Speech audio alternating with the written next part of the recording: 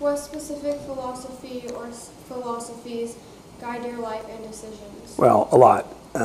So Jesus Christ, his teachings about how to love one another, his teachings about grace, his teachings about the unconditional love that we have, and Buddha, also for the way he loved others.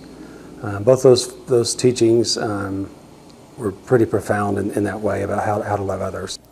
I'm very influenced by Asian writings such as the Tao Te Ching and the I Ching in terms of balance. And then science is a big impact to me. Physics, on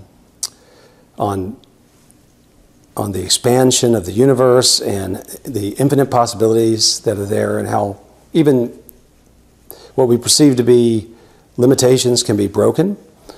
Microbiology, just an equally expanding, physics expanding macrocosm. Microbiology is about the minute world, and it also expands, and how adaptive it is. Everything has intelligence, and you see it from the biggest to the smallest. And so I really have a great appreciation for that. This guy's, you want me to get that stop? Okay, it's natural. Okay, I'm getting my roof done today, or my gutters.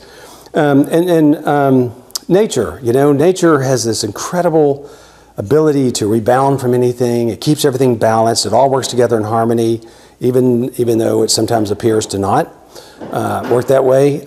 It just is an incredible, resilient force. And so all of those things really influence the way I think.